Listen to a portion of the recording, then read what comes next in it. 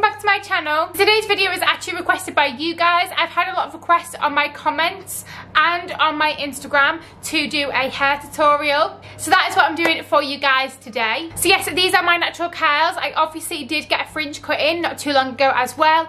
In the video I have kept my hair curly, all of it, just to show you what my curly hair routine is. However, if you guys want to see a tutorial on how I style my bangs straight, fringe, same thing, how I style my fringe straight, then let me know and I can do a tutorial on that. But yes, if you want to see how I achieve my natural curly hair, then just carry on watching. So the first step is to wash my hair. So after I get out the shower, I will comb through my hair using my fingers.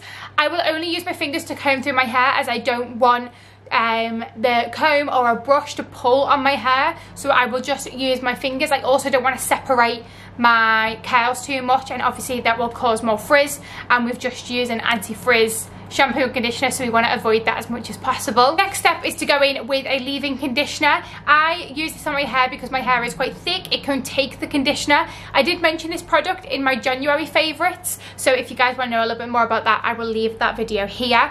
But yes, I will go in and spray this, mainly focusing on the ends of my hair, and again I will comb through with my fingers to make sure the product is distributed throughout my whole hair.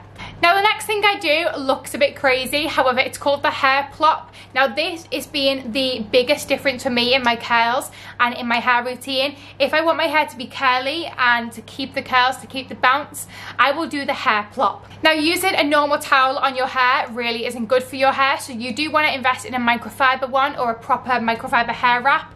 I personally just use a cotton t-shirt. I use this one that you will see in the video. It's just a long sleeve t-shirt. I will pop my head over after scrunching it a lot. Obviously the most important thing is to scrunch your hair. I will flip my head upside down and I will slowly drop my curls into the t-shirt. I will then wrap it up around my head and tie the sleeves at the front and then at the back.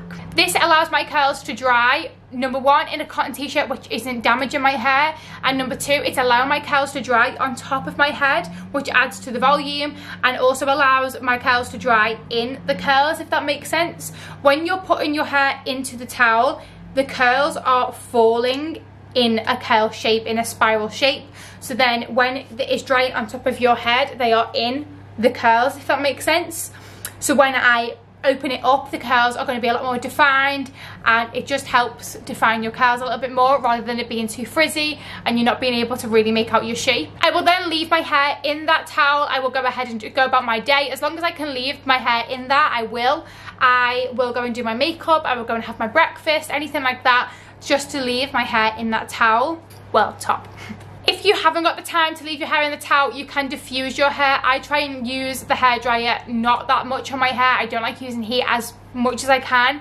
But you can use a hairdryer with the diffuser end, and just making sure that you're scrunching your hair and making sure that you're always scrunching and you're always keeping your curls making sure you're trying to define them as much as possible. So after I've waited as long as I can with the top on my head, I will take, that sounds so weird to say, I will take it off, and my hair is probably about 80–90% dry.